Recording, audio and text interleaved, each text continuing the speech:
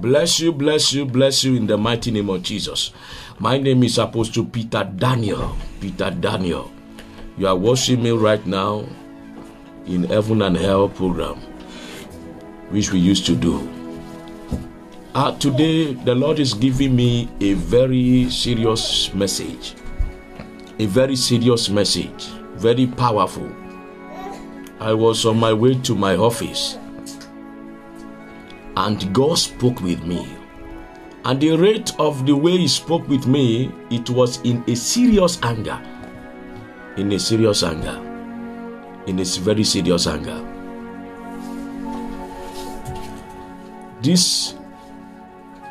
Before we talk about the message, let's pray. Father, in the name of Jesus, everlasting Father, we want to bless your name because you are faithful, powerful, and mighty. Oh Lord, my God, I pray, oh Lord, that everyone looking at me now, that we open their eyes to see the things of the Spirit. You will open their understanding to understand the word of life and the mystery of your word. In the name of Jesus Christ. Thank you, Father. In Jesus' name, I have prayed.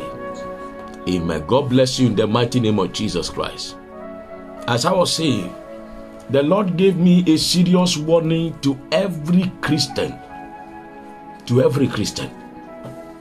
To everyone who knows he's going to heaven. The Lord came to me and asked me to warn the world, the saint in Christ. He asked me to warn the saint in Christ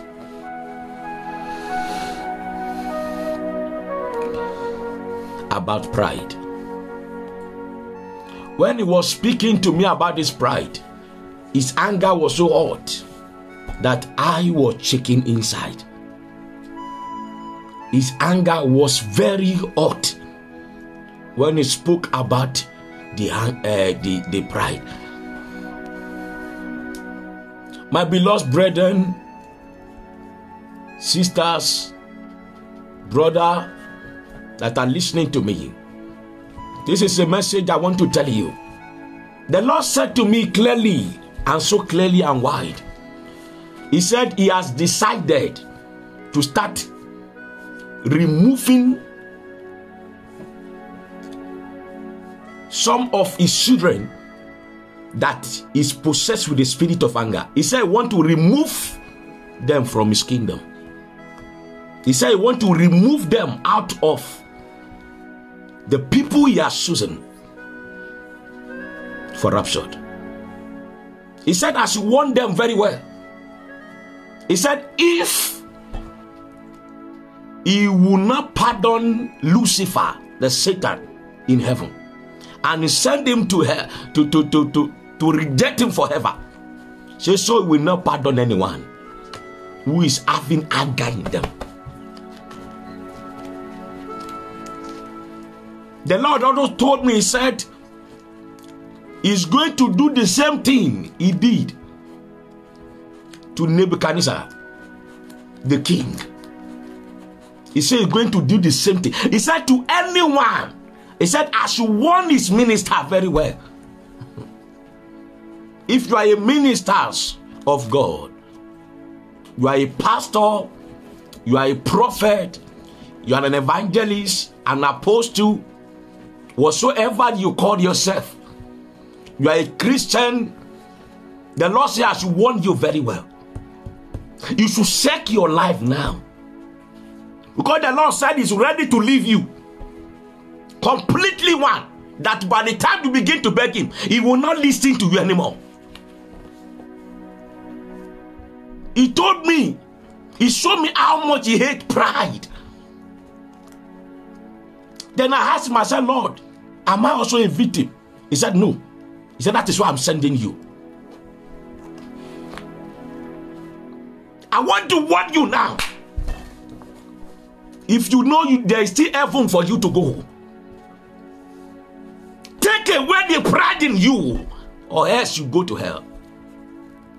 The Lord said, I should warn you very well that no one should prove that is something in his presence. He said you should respect your fellow brothers and sisters. Even the side who is in Christ, you should give him respect for his name's sake. Any wife speaking arrogantly to his husband is going to hell. He told me clearly that he will remove them completely out of his children. You pastor, that you allow the member to be talking to you on their knee, you are going to hell. Not my word. This is what God said I should tell you. You are a mere man. No man should speak to you on their knee. You are a mere man. A man. The Lord said I should give this warning. His anger was so hot.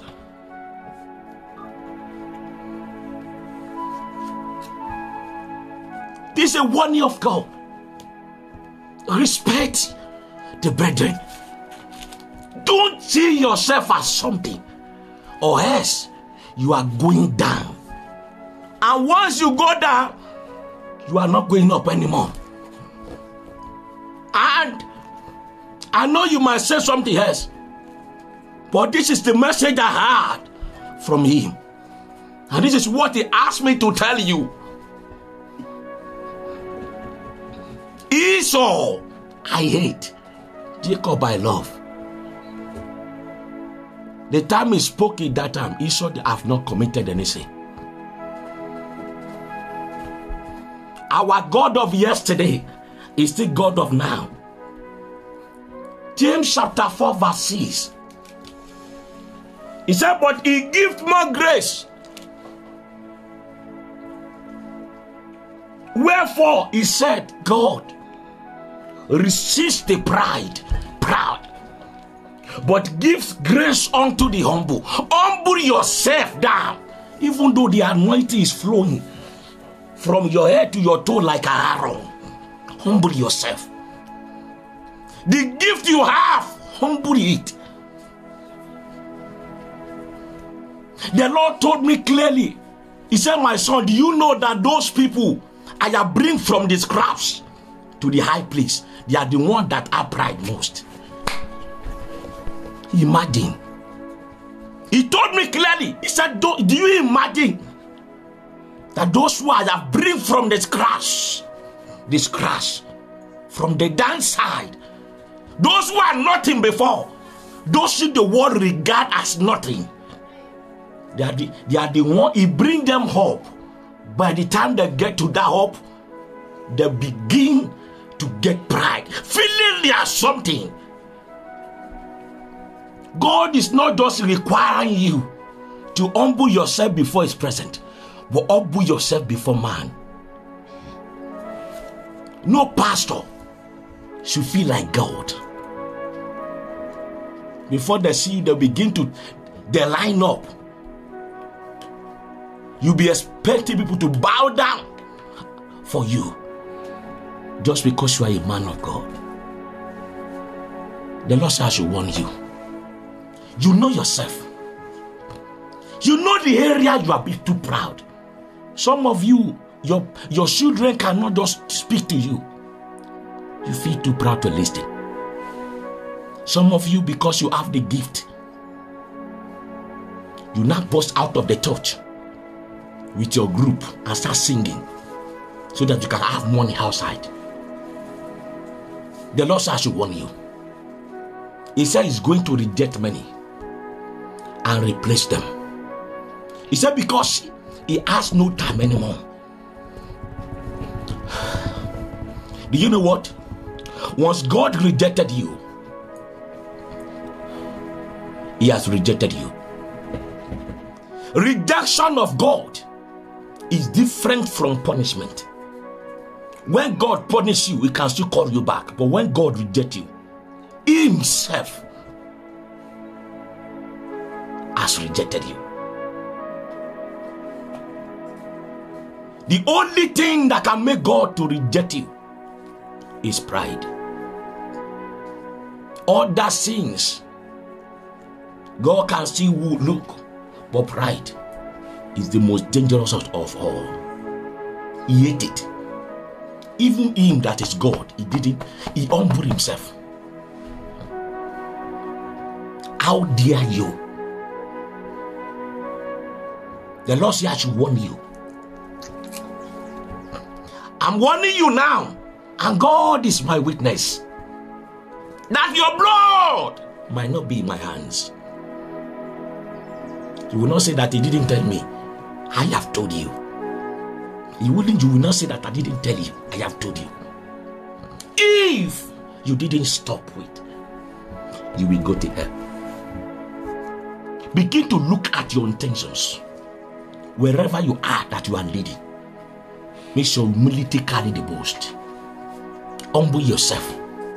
Don't feel that you are too big. Don't feel that that one is too small for me. Don't think that you are the richest. Don't feel that you are the one that has the fame.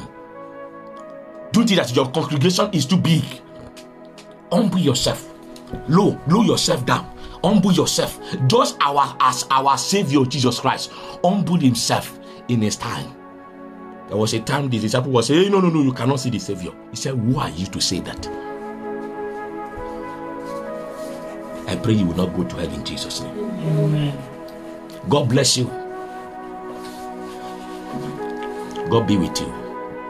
This is the message the Lord has sent me to tell you. If you like, accept it. If you do like, but this is what the Lord says. But how I advise you to accept it so that you can be saved. God bless you. God be with you. Before you go, subscribe and press the notification button so that you can hear more of God's voice for this time. God be with you. Bye-bye.